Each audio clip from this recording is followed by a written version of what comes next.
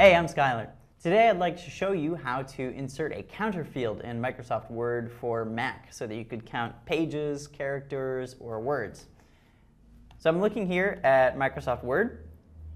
Up top, I click the Insert menu and find Field. Click Field, and this menu appears.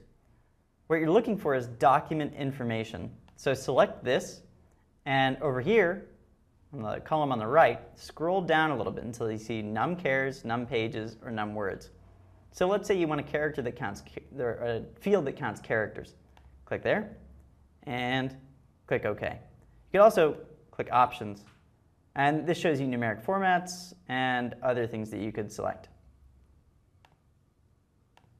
All right, so I just inserted the field at my insertion point, and if I start typing, you'll see it doesn't update. It's a weird little quirk. You actually have to update it manually. There we go. So there's my character counter. Thanks for watching. I'm Skylar.